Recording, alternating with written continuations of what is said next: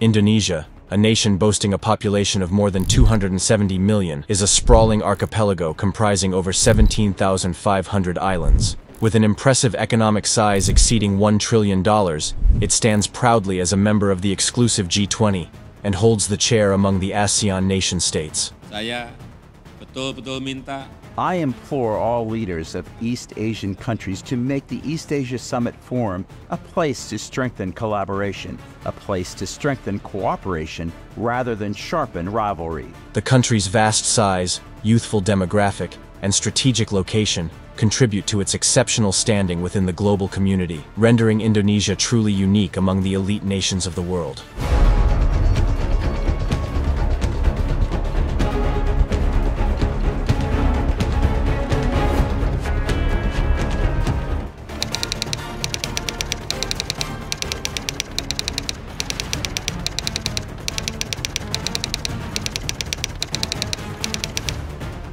Indonesian daring and superb plan to change the capital from Jakarta to Nusantara is not an unprecedented decision. It is also not the first country in the world to change its capital. For example, Egypt has outlined plans to build a new administrative capital that would cover an area of about 270 square miles near Cairo. Nigeria transferred its capital from Lagos to Abuja in 1991. In the same vein, Myanmar's military rulers moved the capital 200 miles north from Rangoon in 2005 to Naypyidaw. Russia has switched between Moscow and St. Petersburg. In 1959, Pakistan also shifted its capital from its south in Karachi to Islamabad in the north of the country. Another new capital seat is Astana, a planned city that became the capital of Kazakhstan in 1997. It took over from Almaty, which is still the country's commercial center and largest population center. While addressing Conference of Parties, COP27 summit, UN Secretary-General Antonio Guterres termed climate change as collective suicide. Humanity has a choice: cooperate or perish. It is either a climate solidarity pact or a collective suicide pact. Indonesia is grappling with the deep impacts of climate change, particularly evident in its capital, Jakarta. Flooded streets, overwhelmed sewerage systems, and congested thoroughfares underscore the urgent challenges faced by the nation. Moreover, the looming threat of rising sea level has compelled Indonesia to make a pivotal decision: to relocate its capital from Jakarta to Nusantara in East Kalimantan. Recent studies indicate that Jakarta, situated on Java, the most densely populated island, could be submerged by 2050 due to increasingly severe rainfall, flooding, and land subsidence. In response to this pressing concern, Nusantara, a purpose-built city located 620 miles away in Borneo's East Kalimantan province, is poised to replace Jakarta as the country's political center by late 2024. The ambitious relocation plan involves a substantial $35 billion investment, reflecting Indonesia's commitment to addressing the complex interplay of environmental and urban challenges. The impending shift of the capital to Nusantara heralds a myriad of challenges. The city faces the grim prospect of dwindling attention from policymakers and a dearth of funds for its essential rehabilitation. The relocation poses a daunting predicament for Jakarta's inhabitants, as not everyone can feasibly move to the new capital. The anticipated resource scarcity and apprehensions about the relocation process compound the worries of the city's residents. The challenges extend beyond mere funding constraints. The move threatens to divert attention away from critical infrastructure development in Jakarta, leaving its current denizens to bear the brunt of the consequences. The looming question pertains to the fate of their resources and how they can safeguard their assets. Jakarta's vulnerability to floods adds another layer of complexity, with insufficient measures in place to mitigate these issues.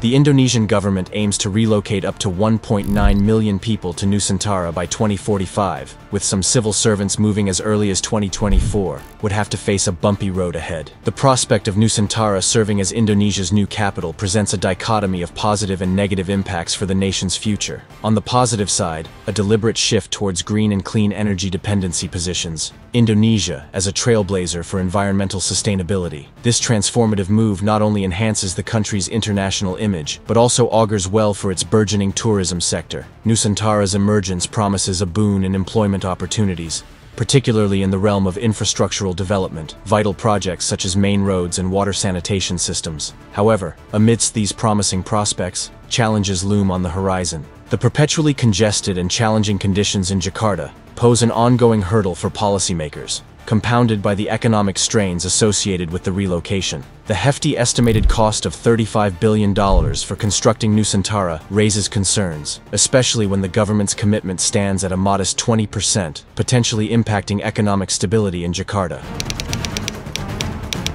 The urgency for a new city has become important in the light of Jakarta's current state. The capital of Indonesia depicts an image of overcrowding, congestion, environmental degradation, and imminent perils. The rapid expansion of Jakarta, from a population of less than 1 million to a staggering 30 million since Indonesia's independence, has led to the construction of towering skyscrapers fueled by fortunes amassed from various resources like timber, palm oil, natural gas, gold, copper, and tin. However, this growth has come at a significant cost. The city is now grappling with severe space constraints, exacerbated by heavy traffic and pollution. Jakarta is also sinking due to the over-extraction of aquifers by its inhabitants and the encroaching rise of seawaters along its shores. A staggering 40% of Jakarta now finds itself below sea level. In response to these challenges, the imperative for a new city arises, a city where Indonesians can breathe smoke-free air, enjoy access to clean water, revel in expansive and unpolluted spaces, and experience the vibrancy of a new, clean, and green urban environment.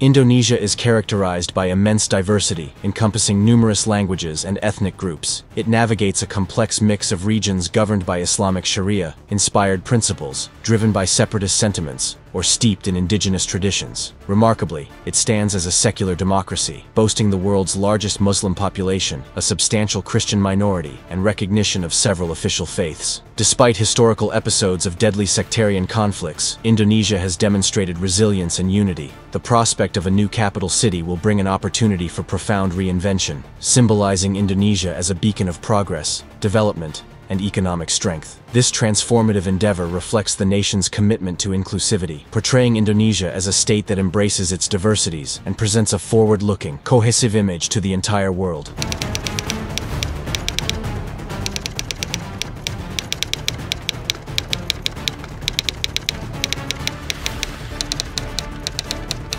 The Indonesian government is resolutely committed to cultivating Nusantara as a green, intelligent, inclusive, resilient, and sustainable city, recognizing that the development of the new capital is an integral part of Indonesia's broader vision for 2045. In a significant move towards climate change resilience, the Asian Development Bank, ADB, and the Nusantara National Capital Authority, NNCA, have formalized a Memorandum of Understanding, MOU.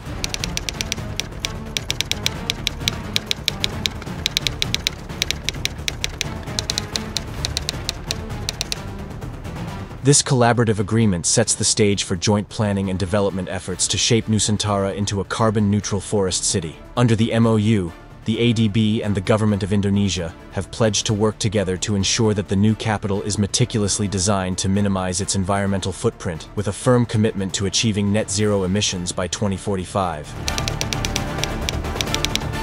Indonesia currently lags behind regional counterparts in attracting foreign direct investment, FDI, accounting for only around 2% of its GDP. This stands in contrast to economies like Malaysia over 3%, Vietnam over 6%, and Cambodia over 12%. The shortfall in FDI deprives Indonesia of crucial sources of technology, knowledge transfer, and external funding. Export-oriented manufacturing FDI is linked to accelerated labor productivity, higher average wages, increased introduction of new products, and elevated investment rates.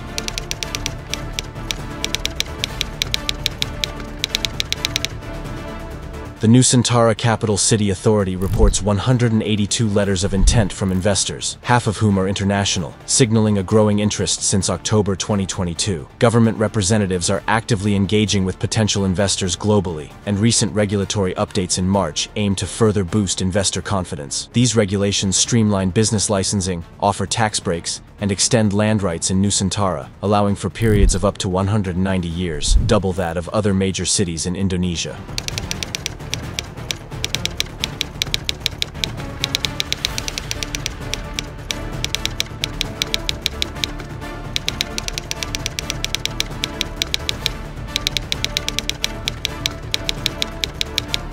In addition, Sumadilaga highlighted the government's efforts to enhance businesses in key sectors such as renewable energy, healthcare, education, and agriculture.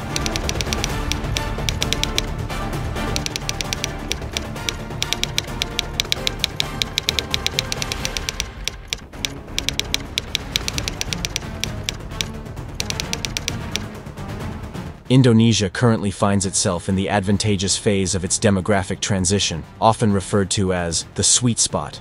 With over 70% of its population in the prime working age group, the nation stands to benefit significantly. However, the true potential of this demographic dividend can only be realized if productive employment opportunities are created for those aged 15 to 55. The establishment of the new capital is poised to accelerate the harnessing of this demographic dividend to its fullest extent. By doing so, Indonesia aims to boost productive employment, mirroring the rapid progress observed in countries like Taiwan and South Korea.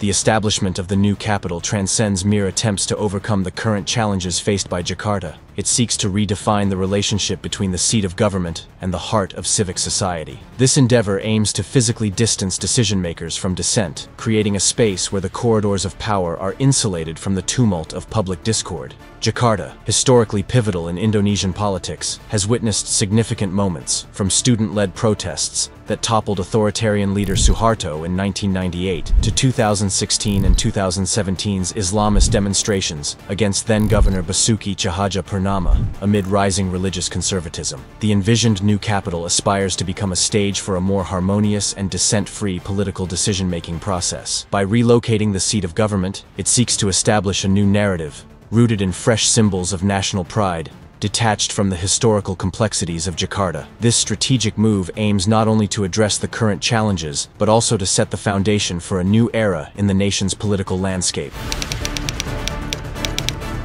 The strategic advantages tied to the recently chosen capital city, Nusantara, are multifaceted. Notably, the new capital's geographical location renders it less susceptible to natural disasters, positioned away from fault lines, seismic activity, storms, and floods. This strategic placement not only mitigates environmental risks, but also serves to relocate the focal point of the country, thereby shifting its center of gravity. This includes the establishment of new infrastructure and the formulation of updated policies to safeguard the newly constructed Integrated Knowledge Hub, IKN, and the government operating within its confines. Designating the IKN as a new center of gravity, KOGI, underscores its pivotal role in national security, a matter of paramount interest.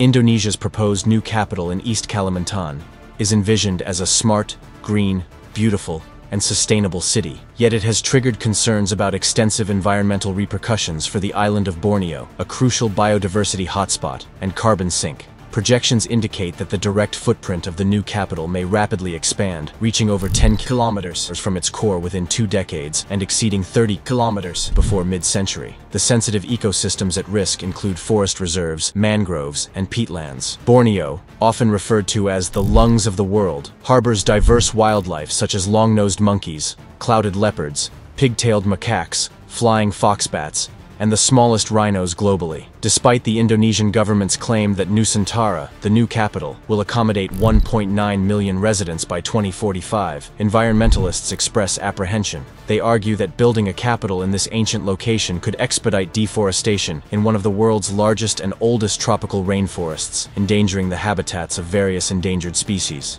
Indigenous communities, residing in the area for generations, face the potential threat of displacement. Forest Watch. Indonesia, a non-governmental organization monitoring forestry issues, highlighted in a November 2022 report that a significant portion of the forested areas in the new capital zone are categorized as production forests. This classification raises concerns about potential permits for forestry and extractive activities, contributing to further deforestation. The anticipated completion of the new city is estimated to incur a total cost of $35 billion by the year 2045. The government has already allocated an investment of 32 trillion rupiah to establish fundamental infrastructure encompassing the construction of a dam and a toll road. However, the existing conditions pose potential risks, including conflicts of interest, allegations of markups and kickbacks, legal repercussions, and possible delays in the capital relocation process. The choice of name is intended to reflect President Joko Widodo's Indonesia-centric push to spur development away from the island of Java, closer to the geographic center of the archipelago. Concerns have been raised by the indigenous and local communities who fear the potential displacement of their homes and farmland. Additionally,